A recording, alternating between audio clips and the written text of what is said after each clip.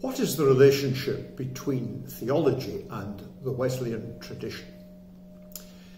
If you were asked to name some of the great theologians of the 20th century, you would no doubt mention Barton, Ranner, von Balthasar, Moltmann, Pannenberg, and so on.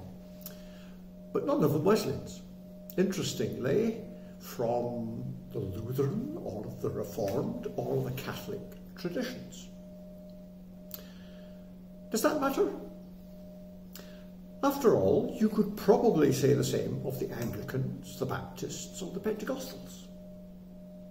And certainly, the Wesleyan tradition has produced great biblical scholars from Adam Clarke right down to the present day. And while Wesley himself is regarded as a pastoral theologian, modern Wesley scholars such as Maddox and Collins have produced different versions of what Wesley's theology would look like if it was put in systematic fashion. Thomas Oden produced a systematic theology, perhaps more historical than systematic, and also 4 volumes of John Wesley's teachings.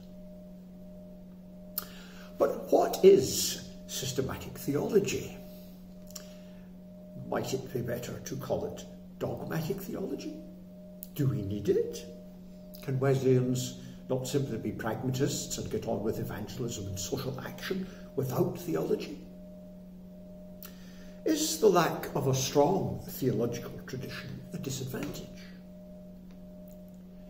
In today's world, in the increasingly secular West, in the multicultural and multi-religious Asia, with the rising evangelical churches of Africa and South America, is theology not more vital than ever?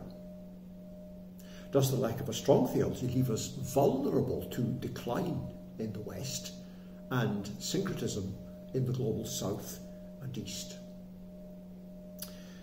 These are the questions I will be tackling in the 2021 Manchester Wesley Research Centre lecture to be relayed on Tuesday, 22nd June.